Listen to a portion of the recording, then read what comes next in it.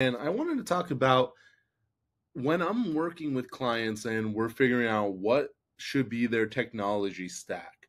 There's a lot of factors to think about. The first one is, what are the needs, right? If they're saying, okay, I need a new phone system, I need a CRM, I need this, I need that.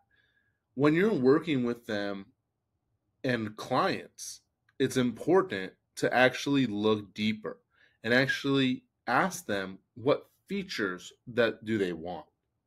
Only once you know the features can you start working backwards to find the right vendor, the right software that has multiple different components of what you're looking for.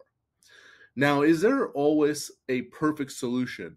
One that has everything that you're looking for and has amazing customer service and has this, and this? Well, oftentimes there isn't.